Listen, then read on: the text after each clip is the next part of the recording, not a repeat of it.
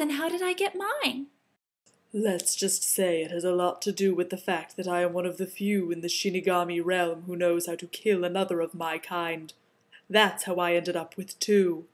Oh, I think I get it. You killed the Shinigami and then gave his notebook to me, right?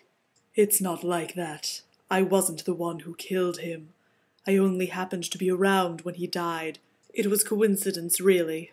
So, how do you kill a Shinigami? I have to know.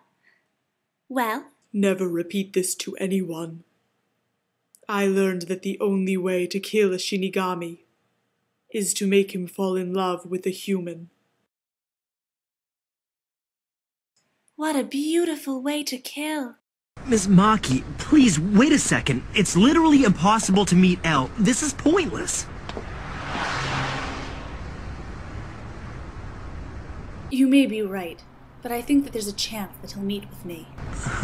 Although the only contact I've had with him was following orders through a computer, he might remember who I am. You see, I worked under him in a case in the US about 2 years ago. Are you serious? You worked under L? Yes, I didn't tell you this, but up until 3 months ago, I worked as an FBI agent.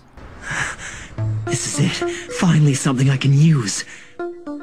Guess I shouldn't be surprised. In fact, I noticed early on that your investigative skills were far beyond those of an amateur. You're very cautious and you seem to have a gift for getting to the heart of the matter.